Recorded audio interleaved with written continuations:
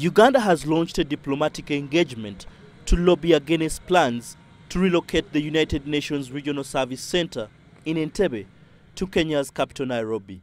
The Ugandan Parliament, through a resolution, has directed government to use all essential diplomatic channels to convince the United Nations General Assembly to allow Uganda house the UN base.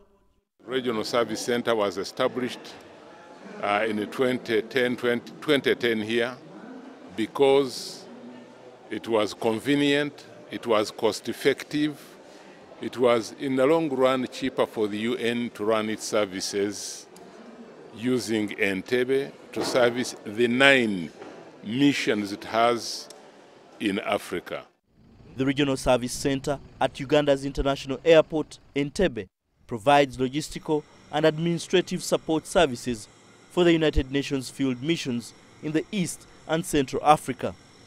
And once operations are shifted to the Kenyan capital of Nairobi, more than 400 Ugandans are likely to lose their jobs. The Regional Services Center, Entebbe, brings in the country an estimated $30 million annually. This serves in the stabilization of the foreign exchange. And once we lose this to go, you'll be seeing our currency collapsing.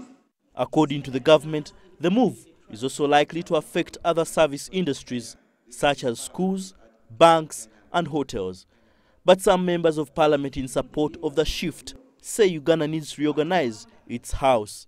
So what as a parliament we must do is to make Uganda attractive, try to grow it. Rwanda is trying. That's why they run an airline with all the problems associated with running an airline in Africa. They are trying to position themselves also as another regional capital. For us here, we're looking for sympathy. The Ugandan President, Yoweri Museveni, has written to the United Nations Secretary-General Antonio Guterres, formally tabling the country's displeasure.